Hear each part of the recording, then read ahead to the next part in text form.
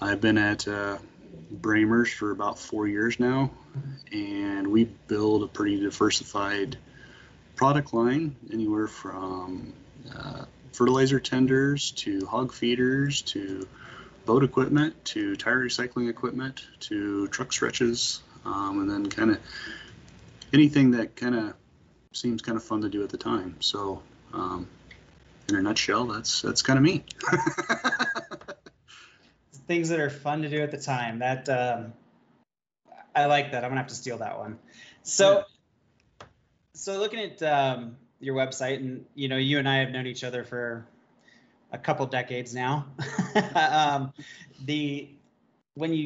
What Brehmer does is there's the agricultural component, but then there's also tire recycling and manufacturing. Can you talk a little bit about those two different industries and sort of how they came to be? Because it's not very often you see a company doing ag equipment and recycling equipment under the same roof. So can you talk a little bit about the history of Brehmer in that?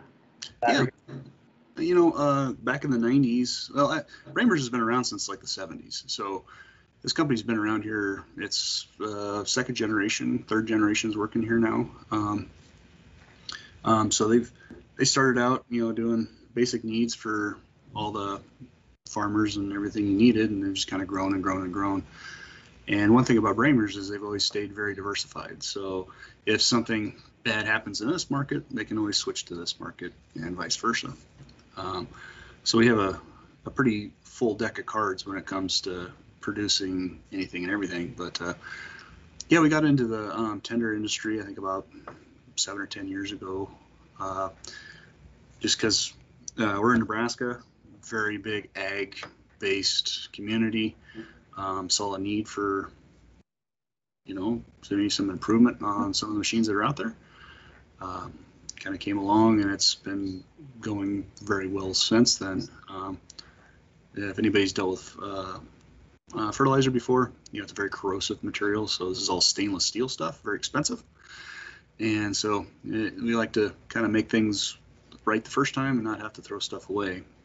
On the flip side of things, we have the recycling side, and so we can process anything from a lawnmower tire to the largest tires in the world. So you're talking anywhere from something you can sit on your lap to a 14-foot diameter, 14,000-pound piece of rubber. So that's a very broad product in itself, and that's gets sent all over the world. So anywhere there's big mining or just any kind of recycling when it comes to tires, baling tires, just trying to downsize and find a better use for them, we typically have a machine for that. So a little bit better than just throwing them in a ditch and forgetting about it. Yeah. Yeah, the government doesn't really care for that. Yeah, fair enough. And I'm glad someone's doing something with them, because all the recycling stuff that I used to do was we were doing more of the human waste side, and we stayed away from the tire stuff because that's a whole process in itself, which is very unique. So it's cool to see other people out there doing those types of things. So one of the questions I have for you is, you're a manufacturing engineer. What does manufacturing engineering mean to you? And sort of, you and I went to school for that way back in the day. But what does that mean to you? What has it allowed you to do in the, last long period of decades that we've been out in the workforce? Well, to me, it's pretty broad, because like I said, I've dealt with anywhere from just a simple drafting all the way to, the guy that's kind of got the keys to the boat. And with me, it's kind of it's a overall manufacturing type responsibility, if you will. Not only bill materials, drawings, making sure you've got all the right machines, tolerances set up, inspections, whatnot, ECNs, but it's also helping to build the team that's building the product. You got to have kind of, hate to say, the guy that'll kind of take the blame sometimes, but here I am. We all got to work together, and being a manufacturing type engineer, you kind of have to know all the aspects of everything that goes on, but yet you're not necessarily the expert on everything. So you have to build a team around in the entire plant, really, to kind of be able to do your job and do it effectively. Yeah, it's not just one person, right? No. as much as certain people like to think it's just one person doing everything, there is a large, enormous group that goes into it. Yeah. So through the when you and I got out of school and we went out into the world and we had to learn things, obviously, the hard way. What things stuck with you most? Because a lot of people go to school and they learn things or forget things, and then you get out in the real world and it's like, oh yeah, that had a lot of value. So if you're talking like in the manufacturing realm, like for me, I always say, properties of materials class we had was probably the most beneficial for what I've done in my past, with machining and things like that. What are the things that you took from college that probably helped you the most throughout, your time working at Brehmer? Then, you did fire trucks for a while, and through that process, what was the number one thing that you learned? Probably the biggest thing that really stuck with me is when we had to make drawings and actually use those drawings to build something. At the time, that was a terrible idea because my drawing sucked. But it's actually doing the work and then being on the flip side of it and actually having to use that work. That makes a big difference. I've learned that. I've done a lot of sheet metal in my career, and that is a big thing. You really gotta get the right information out there because I've been around where we've had 20-foot brakes to where we've had, like here, we've got 4 different press brakes set up. If you do that wrong, you can create a lot of parts wrong fast. And that's, once you bend metal and get it all twisted around, it's just not something you fix. So, I think the materials and stuff, yeah, because I've done a lot of structural stuff. I've done, machining. We do a lot of machining here. And that does really stick with me, and it's kind of in the back of my head. But I think the biggest thing that really is just, the being from one end to the other and really having to use my own work is a big deal, actually. Yeah, it makes, especially when you're talking stainless, right? You can't just put a hand plasma there on the side and cut it to fit. Yeah, especially when it's not painted. Yeah, exactly. So you were talking a little bit about teams, and you were talking a little bit, from Nebraska, and we, our last episode we talked with Scott from Metal Quest, and we touched a little bit back then about how employment in Nebraska is like sub 3%, so it's hard to find good people. So you guys are up in Lyons, Nebraska, a little northeast compared to Metal Quest in the middle. So how are you guys going around finding the right people to be on those teams? Because the quality of product that you make is just as important as anywhere else on the planet, but you guys sort of in this realm of a lot of agriculture, a lot of small places. So how do you find the right people? Do you just hire people and hope they work out, or is there a process that you guys have developed? Like, if you get to be part of that, who's going to be on your team, what are you looking for to make a good group of people that can design and manufacture products? Well, being up in the northeast part of the state, we don't have a huge population, so we don't have a big pool to choose from. But we kind of, it's kind of a hit or miss. But what we try to do is the people we hire, whether they we try to develop the skills that they have and then put them in the right spot. And sometimes we might hire somebody. Honestly, when I came here, I was hired in sales, and I ended up moving back over into engineering. So we try to find the strong points and then build upon that, and then kind of move on. So we have a process, and then we also hope for the best. I mean, I don't know a better way to say that. But yeah, we're a place that we try to build our employees, and then just because we may not have another guy that applies for a while. So, we try to hold on to what we can and build, and if nothing else, kind of put them into a spot. Like I said, we're a pretty diversified place, so if we can't really work in this area, maybe you can work over in this area, maybe you can work in this area. So we try to find a fit for everybody. Get the right people in the boat. Yeah, make sure we're in the same way. That's the important part. What? How did it used to go? We're all in the same boat, people. Wasn't that? I think that's how that story used to go back in the day. But I think there's a lot of truth to it too, besides the inside joke that we have together. But I think it is important because you can interview someone and you can have a feeling about them, but then you get them in the door and it's like, yeah, we understand you really wanted to do this, but you could probably have a better future if you were over here doing this component and working in this realm to help us all be better. Right. And some people don't want to hear that. I've been on the receiving end of that a couple times. But I think it's important, and it's also very true when you're talking a smaller pool of people you can hire from, right? Yeah. Because we're 40 to probably 60 miles to the largest population, so yeah, it's kind of an obstacle.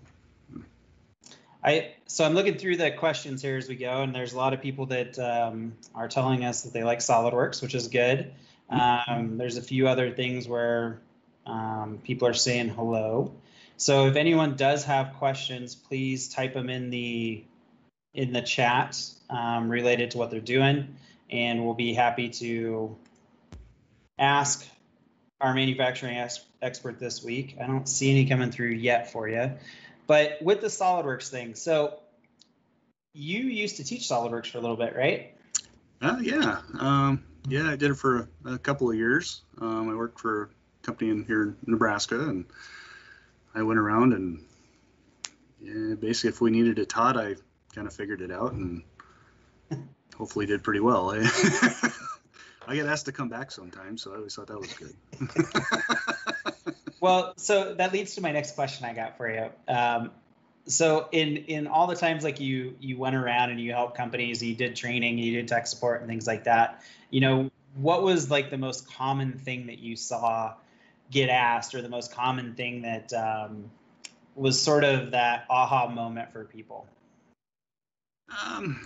It kind of depended. It was, why is it so expensive? You get that question about every time, but I don't know. The stuff I kind of really, I have a really good answer, but the stuff I always try to kind of give them my perspective on the software and what it is and how it works, and kind of some of the inside little things that maybe they don't tell you in a book.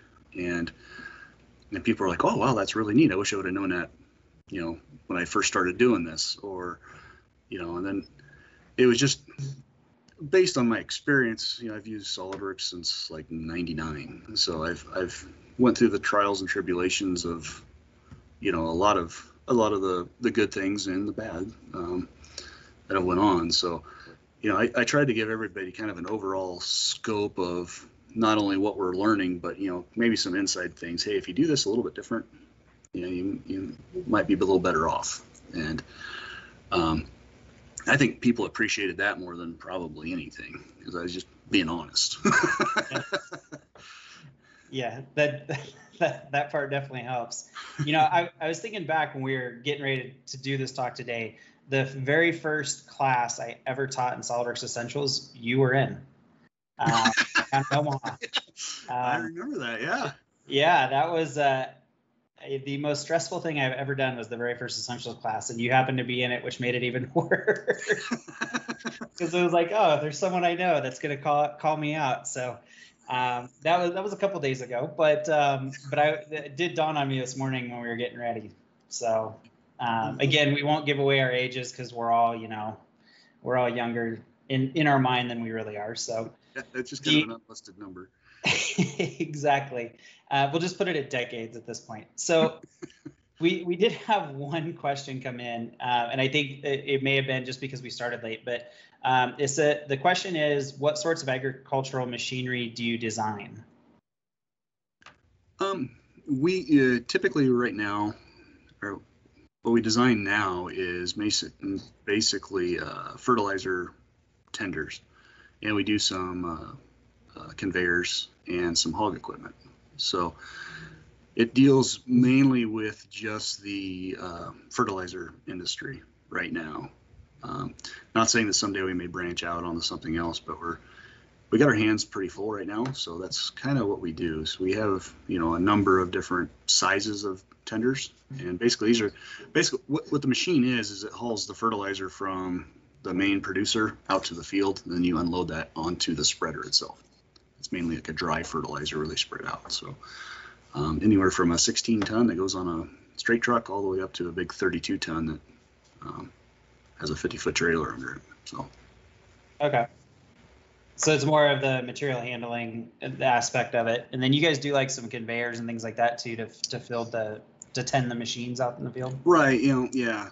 So if you're dumping out of a just a belly or like a bin or a holding bin or something like that, we have a conveyor that'll handle that. And what's unique about them is you can drive them around, so they have a little powered wheel on them. Okay. So once you unhook it from your tractor or your pickup, you can fire it up, and it's all hydraulically driven, and you can pull it into place and set it up, and away you go. Okay. There was a question if you guys do OEM for like other companies as well, or if it's just your own individual brand that you do. We do our own individual brand right now. Right now we don't. No, we don't do any OEM work. Okay. Bear with me. I'm going to look through a couple more here. Right. Again, I think because we started a little bit late, there was a question of which company do you work for? It's Brehmer Manufacturing. Yep. And it's Brehmer.com, right? Yes. And that'll be, if you look in the SolidWorks Live component here, you'll see a link to the Brehmer page from the invite that we have. So there's let me check one more just to make sure there's no more questions here, and then we'll ask. I got another one for you. So when we look at design, and we look at the manufacturing engineering component, we look at how all of this comes together, right?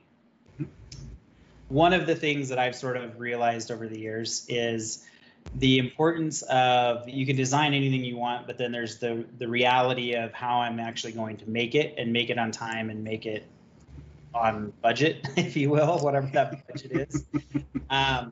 And it always seems like there's a lot of those things that happen that sort of get overlooked, which is where, like, you and myself being manufacturing engineers, that's where we fall, right? So can you explain a little bit about, the years that you've had at building fire trucks, to Brehmer, to working with customers, teaching SolidWorks, like sort of how important that whole aspect of now I got to make it is, and your experiences with that? Because I think a lot of times it gets lost in, well, we live in a 3D printing world, we'll just print it and we don't have to worry about how anything else fits. But then you get to dry fertilizer where it has to be stainless steel and everything has to fit together, right? You can't have a leaky fertilizer box. So can you talk a little bit about that, like your experience, what you've seen, and why manufacturing engineering is actually an important component of engineering that often doesn't get mentioned? Yeah, we're kind of the in between. Brehmer's is a small company, so we wear a lot of hats here. But when you're big companies that are very structured, we're kind of the guys that bring the reality to the design team, if you will. If you like I said, you get 3D models, you can make it do whatever you want. But when you have to put metal on the machine and actually weld it together and assemble it and bolt it, and then even if you think a little further ahead is how do you service it after it's out in the field, that's where you kind of need sometimes some outside help, and kind of have to step away from the computer in the office a little bit. Granted, I've been in those shoes where I've designed something that's super cool and it makes perfect sense to me until, you know, somebody looks at the print and they ask you one question, you're like, uh-oh. You know, so that comes with a lot of experience and not always, you know, good experience. You know, you always have to have your learning situations or your mistakes, you know, but that's a huge aspect on any manufacturing is, you know, yeah, we have a great design, but do we have the tools to build it? Can we get the material? Can we buy the purchase parts? Can you know, and you know, you're going to sell this product for a certain amount of money. The company's got to make money. Can we build it for, you know, that price to make a margin and make a profit and still stay within the, you know, the viability of the product out in the real world? Yeah, we can make a self-driving great car, but are you going to spend $1 million to buy it? Probably not. Yeah. Well, yeah, and so part of my question is again, I was thinking about you and I going to school together, and then like, you know, Solidworks and sort of the path that we've sort of been along throughout these last few decades. And I was thinking the other day of like the short stint I had working with you doing fire trucks, and then I went and did other things, and then it wasn't until I went to like Benson Machine and actually started running the laser and doing quoting and estimating and getting to be around the brake and work with all those guys every day. It didn't really click for me until I was actually the person doing the programming and making the parts, right? Which was very different from when you and I were doing the fire trucks together, and it was like, well, we just put a hand plasma at every station. If it doesn't fit, we just cut it to fit. Who cares what the print says? Like, we'll just, you engineer people are just a waste of my time. We'll just build it however. If no two trucks turn out the same, whatever. Yeah. You know, so for me, it was like that click aha moment of why manufacturing engineering was important was really the moment where I actually had to program it, then have it bent, then do the inspection while doing the costing and estimation. I was like, oh, this is really important. Now I understand why when we were in college, they kept telling us we were doing important work. So, you know, so I'm always just curious on other people's take on that. Cause you know, a lot of times when you're young, you get out in the world, you don't really fully understand how the world works. So I'm always curious of what other people's perspectives are in that. I got experience with the business side of things quite a bit, and yeah, that's where when you start actually seeing the real money and what things cost and the times, and you're just like, oh boy. Yeah. Yeah, that's what really slaps you in the face. Yeah, just randomly throwing 30% on top of what you think it's going to take. 30% isn't that much. Yeah, we made a set of doors wrong. Yeah, let's remake them. What's the big deal?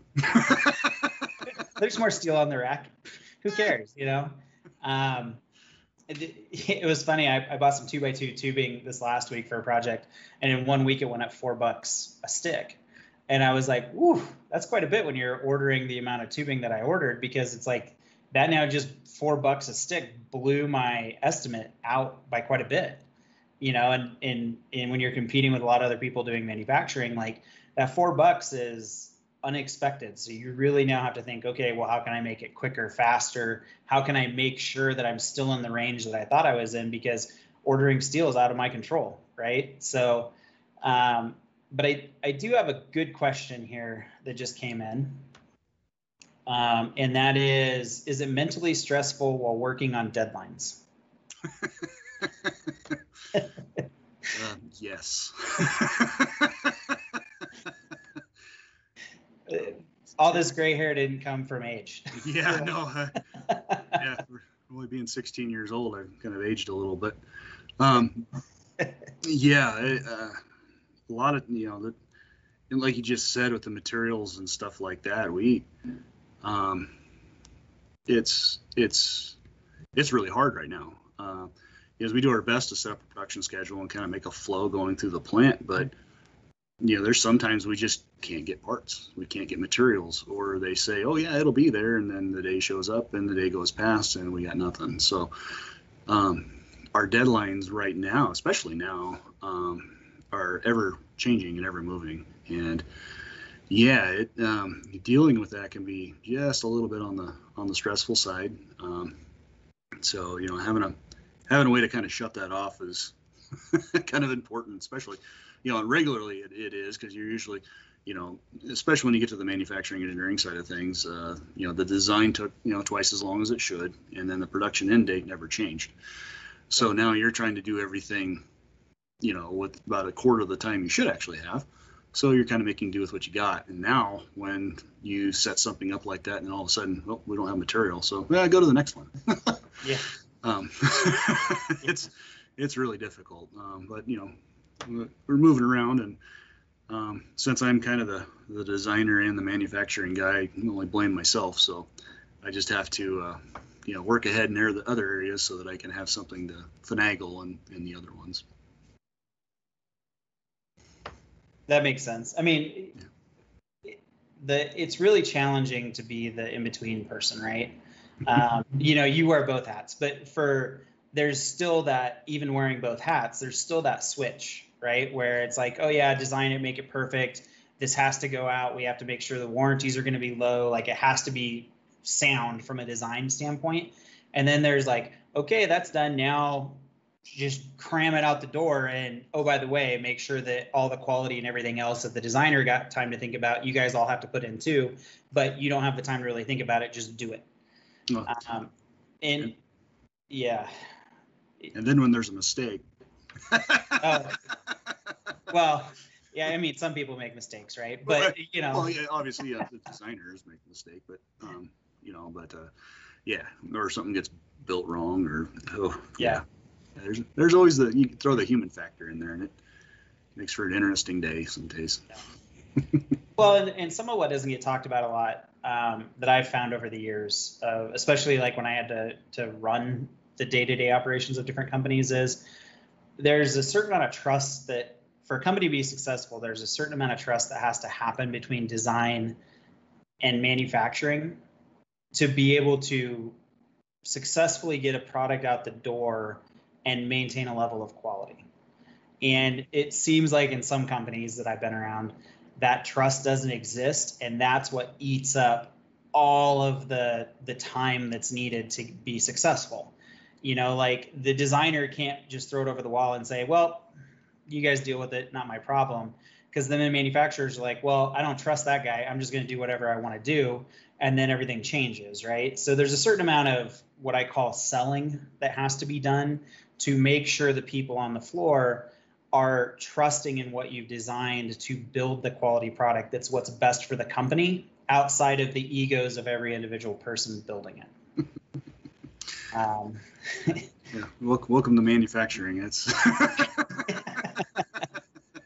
yeah, but I mean, that's part of it, right? So like, you have these deadlines, you have these tight times, but you still have to go out and spend time with people, and you have to really have them buy into what they're building.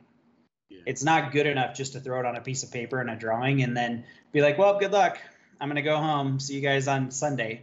I hope you guys enjoy the next 60 hours of work that you're going to do. Yeah, when it's 90 degrees and 80% humidity. Yeah. That mutual respect type there, that takes some time to build, and you have to have that. You can't run out there, just give them a bunch of garbage and say, hey, make this look good. And you have to own up to what you do, what you've done, what you haven't done, and then the same comes from them. So it's a big give and take, and you got to work together, because once you build that teamwork there, even if you do make a little bit of a oversight or something like that, they're going to kind of either make it go away or help you out, or say, well, you screwed this up, but I went ahead and fixed it anyway. So like, you got to remember to go on that backside and make sure it's fixed, because if they keep doing that, then they just like you said, well, this guy's going to screw it up, so I'm just going to do it this way anyway. So that makes making changes and things up to date really difficult when that situation goes rampant. Yeah, well, and as cool as drawings are impersonal, right? And they're also often left to interpretation. And so by having that human connection that's tied to it, you have the ability to where if someone does have a question, they're like, well, I know this person. We've had lots of talks about this. I can look at this drawing and I can understand what they want it to have versus being like, oh, I'm going to post this on Facebook. Look what this idiot engineer put in here for this call out. This is the dumbest thing ever. Like, whenever I see those posted on Facebook, I'm like, obviously that is a toxic workplace where someone feels the need to call someone out on social media versus being like, hey, that guy's human just like I am. That person is human just like I am. We can all work together to make it versus, oh, look at this idiot. You know what I'm saying? So I think that's oftentimes those things that gets missed. And then when you talk about collaboration and communication, we're sort of talking about that old school, hey, I know you're good at what you're doing, I'm good at what I'm doing, but together we can be the best for everyone. Right. So I'm looking through questions here. And there is a question here, what sorts of fabrication processes do you design for? So at Brehmer, which fabrication processes are you often designing for? We have a few of them. So we run a plasma, we run a laser, we have multiple press brakes, we have a CNC mill, of course we have a lathe and just an overhead mill and stuff like that. So depending on the product, really, kind of depends on the fabrication side of it and what we design for. So when you're talking the ag side and the stainless steel and stuff like that, we're probably not as tight as far as tolerances and stuff like that as we are on the big on the tire recycling with the big cutters and stuff like that, because our cutters are basically like giant scissors.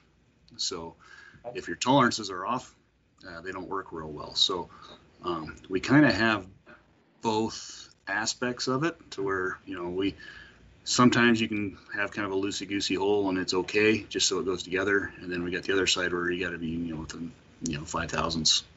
And if it ain't right, you got a mess. Because a lot of the stuff, of course, that's tight, that's always big, heavy material. And if you go out there and say, hey guys, I kind of messed up, you really get that whole death look. They got to take everything back apart. And that's where you stand out there and kind of help. You don't just put 406 just get holes away as fast as you can. It's not just 406 holes for every 3/8 bolt. Exactly. Yeah, some of them are threaded, Oh, you just use that cool feature where it just takes the threads out and then you send it out there and then they get to put helicoils in it. It's an easy solution. Nobody ever gets upset at helicoils. Yeah. Well, especially if you just, with sheet metal, you get it started and you just use your impact, it'll go in, so. Yeah. Cross thread is just as good as Loctite. Yep. So there's a question that came in here. I'm going to change the question just a little bit, but since we've been around the block a few times, what would you suggest for graduates looking to get into this field, using CAD, being manufacturing design engineers? With all your experience in looking back on things, what's your biggest suggestion if someone wants to get into this space? That's a pretty good question. My biggest thing is probably the hands-on experience on the fabrication side. Knowing how two pieces come together, when you put slots in, when you don't, why do you need a slip fit versus a press fit, stuff like that. On the manufacturing side of it, I mean, you can read that in a book, Yeah. But really going out there and understanding why, that is probably the biggest thing, and especially in the manufacturing world, because once you get that understanding, and man, designing around it is piece of cake. You can learn the CAD tools. A lot of the CAD tools are really neat, so they're kind of fun just to do. But that would be probably my biggest thing. If you really want to get into sheet metal, or if you have, if you're in a company that does sheet metal, go out there and hang out with the guys and find out why things are the way they are. Why do they need backstops set like that? Even learn how the different press brakes act differently. So, you can have a press brake, you can have a pan brake, you can, just have a forming die, whatever. Just kind of go out there and just BS with the guys. I mean, it's not always, you don't do it all the time, obviously, but trying to get that knowledge is probably paramount to a lot of the stuff that at least I've dealt with over the years. Yeah, I'd agree with that. When I was running the recycling place, I'd have my engineers go out and help. Not every Friday afternoon, but a couple times a month they would go out and they would actually help fit what they designed, right? They would help the welders mock up and fit things. They would go over and help move stuff from the press brake, because even if you're just doing the material handling component of it, the next time you design those parts, you're going to think about how much labor it takes for that guy to move from point A to point B, or to bend a 10-foot long piece of steel. You're going to understand that, like, that's going to take some rigging. That's going to take an overhead crane. Those things take time, and all of that stuff is time well spent to understand. Because, I still have the machinery's handbook that we got when we were in college, and it was cool to have back in the day. It helped me pass tests, great. But it wasn't until I actually got out in the real world that I was like, oh, now I understand why that chart. Like, before it was like, oh, this is a chart. This is a way to pass a test. So move on, right? Yep. So if you got a little bit of time, Jason, we're going to go a little bit longer today than normal since we started a little bit later. Is that okay with you? Yep, that's fine. Okay. So I got a question for you. This person says, I work for a smaller company. Do you enjoy having access to the workshop floor, or do you think it matters? I think that's a really big thing that you should have. In my position anyway. I enjoy going out on the floor and talking with the guys, and even, I don't get my hands dirty that often. Of course, I hear about it every time I do. About everybody will walk by and say something, but owners included. But I'm kind of hard to miss. I'm kind of a big guy, but I think that's really important to go out there and just work with the guys, understand what they're doing, and kind of see their point of view and their aspects on things, and just even little things, because every company has, those old machines that only work a certain way because only one guy can run it type stuff. So if you're not out there kind of looking at that and understanding that, when you go to make something, not all the time can you make a part and, well, that's one drawing, it's always going to work. Sometimes you have to kind of massage things just a little bit, and it's either in that part or maybe down the road in an assembly or something like that, so that you always got to tend to figure, well, maybe he's sick or he's having an off day or something like that. I have worked at places where we had one guy that could run a pan brake. I mean, he's really, really good at it, but when he was gone, oh man.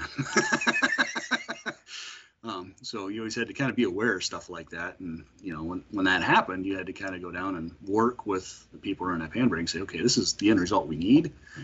You may not be able to get there here, so how can we make this so that the sky doesn't start on fire and everybody starts running around. So I've never, some of the companies I worked for that put up the walls, I've never understood that, because you work as one company and one team to make one profit for everyone. Why would you segment the groups to not communicate better? Yeah, it makes things hard. Yeah, I've never understood that. Like, all you're doing is creating these little fiefdoms that then everyone gets to control, and then the people at the top all have their own agendas because it's generally male dominated, so there's an enormous amount of egos. And it goes against everything a company is built to do. I've never ever understood that, because you want the people designing stuff to understand how the shop builds it. And it's amazing how many companies have the one guy that runs that one thing that they never think, well, boy, what if that guy gets hit by a bus? That could really wreck our entire year. It's insane to me. But anyway, I have another question for you. And this one's sort of in the vein of what we asked before. So you can say, well, it's just sort of what I said before if you want. But it's what are the skill sets most in demand that you think a fresh graduate lacks or that needs attention? So what aren't they learning in school that is in most demand today? Yeah, it does kind of revert back to what I said. It's just the actual application of what you're doing. I think we spend a lot of times in classrooms now, and we learn, and that I can't take anything away from the very smart people. And from my experience, guys I've worked for, they're sharp, they know their stuff. But when it comes to applying that and actually relaying that information to the guys that need to actually build it, that's a big struggling point. And a lot of the younger, God, I hate to say younger generation, but a lot of the younger guys come fresh out of school. That it's like a missing point, and that's one place where we have to spend a lot of extra time. They can draw it up really fast and do a lot of cool stuff and do all the calculations, and everything, but trying to relay that information to the guy running the drill press or welding it together, that's where we kind of hit a stumbling block. So when I used to hire people, my thing was like, give me someone with the will to want to learn and grow, and I will take them any day of the week over someone that has a perfect looking resume. Because if I go to interview you and you're like, oh yeah, I as example, I know everything there is to know about SolidWorks and I know the best way to do stuff. And it's like, okay, well, would you be willing to learn a new process? Oh, no. I know everything how to do it. I know exactly what the essentials book says. That's how we're going to do it. And I'm like, sorry, buddy, you don't fit what I'm looking for. I take a person that's like, yeah, I've used all these other tools, but I will learn anything you want me to learn. And I will do anything you want me to do because I want to do what's best for my family and the company. I will take that person hands down any day of the week because they are there for the pure love of learning, which means that we all get to go together on the same journey versus, oh yeah, I've learned everything. I went to school. I did my thing. I've checked all these boxes. I'm just now going to be here, 40-hour work week. I think that some of that stuff gets missed these days because there's an assumption of, well, once I get these certifications and I master this, then I'm done. You don't have to tell me anything. I know everything. And I think that gets missed. And I also feel the world needs more people having hobbies of actually creating something, whatever that is, just create. Yeah, kind of step into that uncomfortable area yeah. I mean, I've taken on some things in the last few years that 5 years ago I never would even have thought of, and it's actually kind of fun. I'm always, I've done certain things. I've ran Solidworks. I've done a lot of stuff for a lot of years, but I can't really say that I know everything about it. Every time I talk to somebody or go visit somewhere or see something, I'm just like, wow, that's either a really cool way to do that, or wow, that's probably not a real cool way to do that. But but yeah, I'm always looking for a different way and a new way to do things because I like to do cool things. It's just kind of the way I am. And if there's a better wheel out there, heck, let's give it a try. Even if I have tried it before in the past and it didn't work, maybe I missed something in the process. So it's always fun to kind of go down that old road again, see what you can come up with. Yeah, I learn something new every day almost. If I don't, then I feel like it's a bad day because I don't know everything. I don't know how the world works. I have one way to look at it. And if I can learn from other people to look at it from different angles, then there may be something in there that allows me to be better. I can tell you there were some things that we were doing with recycling with a small group that we were able to be more efficient than a team of 30. And after that company got bought out, they were like, we don't understand how you were doing this because we only learned how to do it this way. And like, you have this whole thing. And it's like, well, you change 3 dimensions and the whole conveyor updates. No drive works, nothing else. It was just all pure logic based on, shipbuilding, automotive building, like all these things I've gathered from all these people over the years. Like we put it into conveyors and like 3 guys could go, kick butt and take names over a company that had 30 engineers just because of the fact we were using the tool as a tool, not the way we were taught. So I love when someone says you can't do something. To me, that's the most challenge there is. But that's a lot of fuel right there. I've made a pretty good living off of you can't do stuff. So anyway, there is a question that came in, and I don't know, you can answer this one however you want. what is the best way to manage shop floor operations among big teams? So like your shop floor operations at Brehmer, how are you guys handling today? Like, you know, scheduling and shipping and that kind of stuff. Like, how do you sort of keep all the people rowing in the same direction in the boat? Well, we're a pretty small company and family owned, which is nothing wrong with that. So, you know, we don't have a lot of the big tools like you would have. You know, we don't have the ERP systems and the PDM systems and stuff like that you'd have in a bigger. So it's a lot of, you know, we have multiple schedules, which, you know, my realm of thinking, that's horrible, but it works. You know, I like to have one schedule. You know, I heard a quote quite a while ago. It was one throat to choke. You know, that's a good way to do things, but you know, it doesn't always work out that way. And so what we do is we kind of, as a leadership group, we get together like once a week, and then we decide, hey, this is what we want to get done. These are our problems. This is where our issues are. And then we go out to our separate teams, and then we basically get everybody moving in that direction. And so it's a very hands-on type setup, but it does work as long as everybody does their part. You know, it would be nice to have one big master schedule on a big screen out on the floor and says this department's doing this is doing this, and here's your Gantt chart or whatever you want to see. And here's where everything's at and where it should be. And if it's not there, why? But,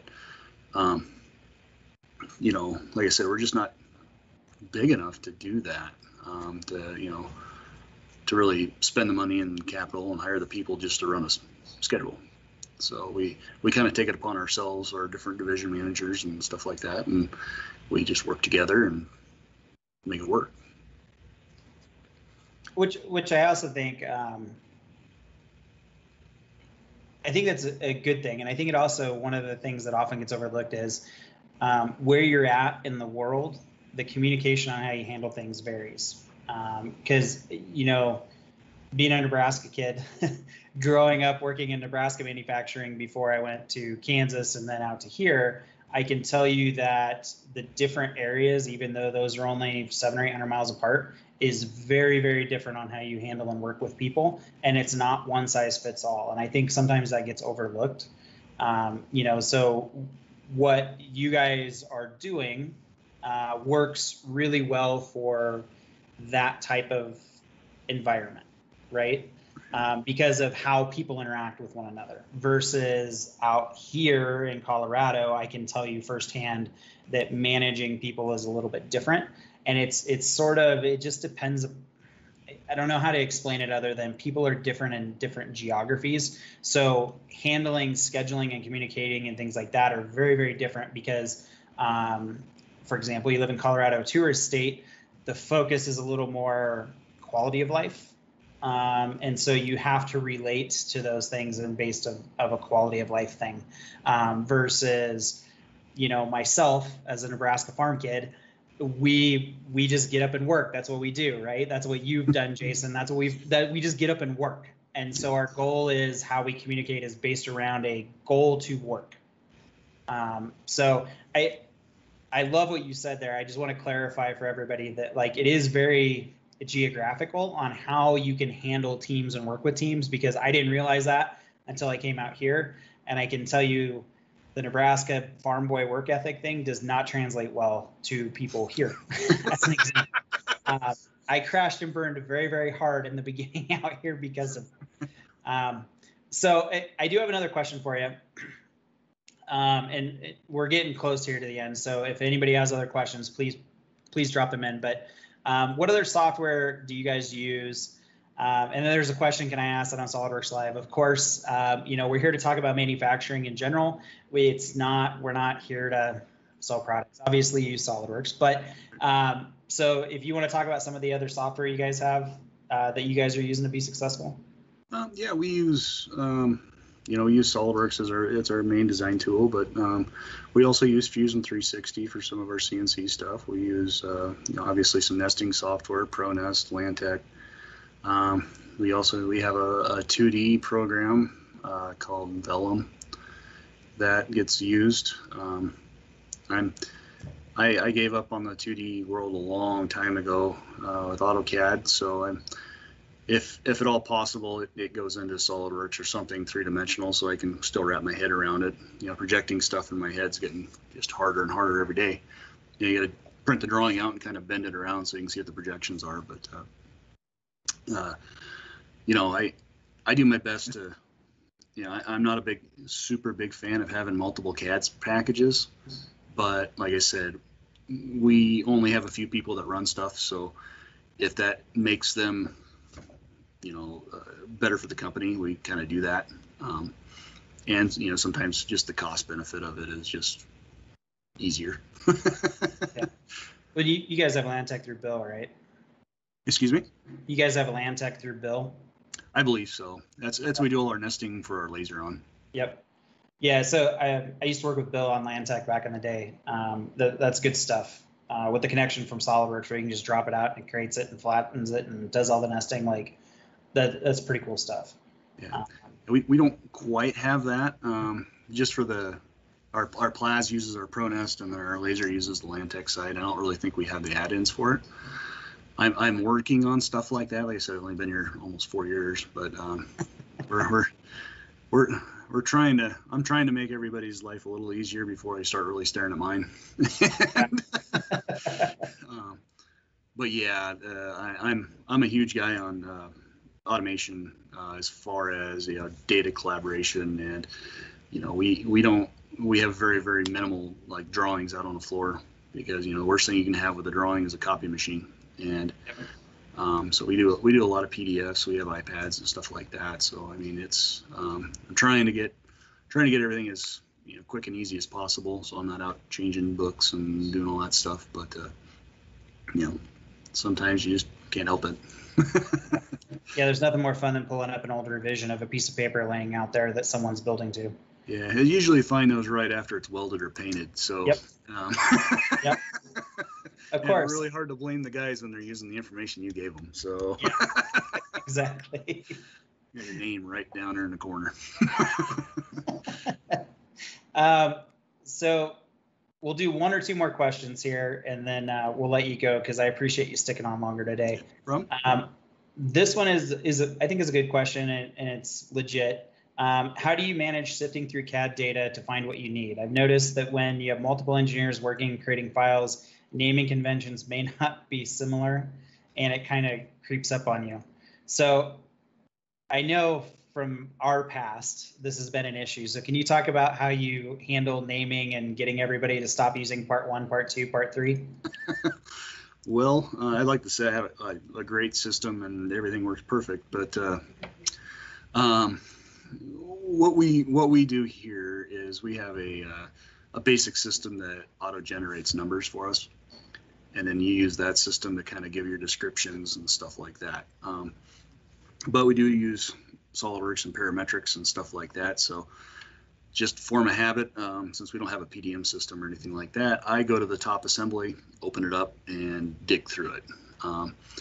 Previous lives of mine, we did have a PDM system, and that makes life a whole lot nicer, because then you can interlink everything and do kind of where used and do different searches and descriptions and whatnot. But and then that leads into actually teaching people how to make the parts similar and doing your descriptions the same and all that fun jazz. Yeah. Luckily here we don't have a ton of people doing stuff, and I handle a large chunk of what goes out on the production floor, so it's not too bad. But I can imagine the other guys that have to look for stuff when I'm gone probably isn't great, because I just have the tribal knowledge and it's in my head and I kind of have an idea where it's at. So we don't have a great solution here, but I that's one of those things I work on every day. Just trying to get file structures, and because basically we have a dumb number that is our file name. And so unless you kind of have an idea what that is, it can be difficult. But it doesn't take me too long. I can usually figure out what it is. But I know the guys, when I'm gone, I get a lot of messages saying, "Hey, where's this at? What's it called? Where's And yeah. I'm like, crap. Well, there's a stat that I saw it's several years ago now, but it was like 30% of an engineer's time is spent trying to find files, which was the value of the PDF. And, it gets worse when you wear multiple hats, right? Because now you're not just doing the design part, you're doing the design and all the package that goes together for manufacturing. And, that leads to you being gone and still getting text messages, which also comes back. Which comes back to how do you break away from your day job? Well, you probably don't that much. You just develop a night job that's similar and it doesn't really bother you. No.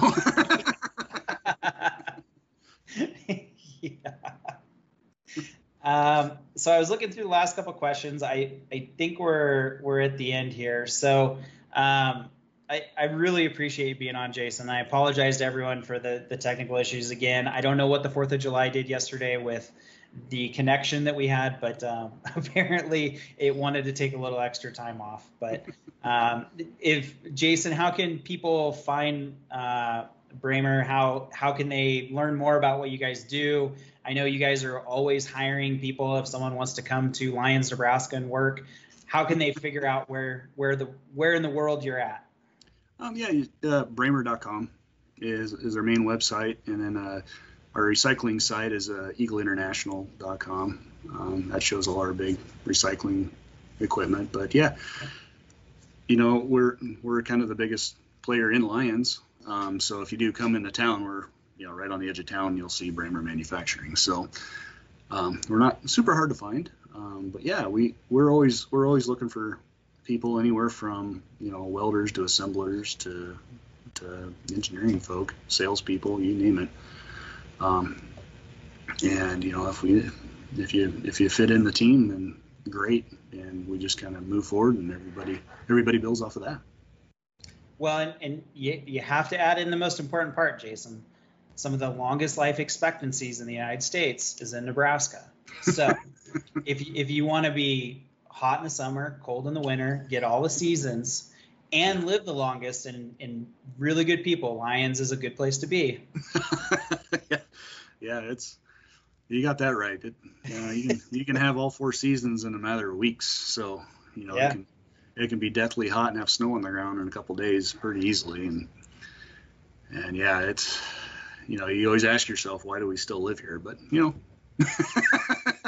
it's the people, man. It's a good work ethic, and great people. So anyway, with that, thanks for being on. I really appreciate it. If anyone does have any questions or follow-up stuff, please feel free to hit me up. I can pass them along to Jason, and we'll connect you with whoever we need to. But thanks again.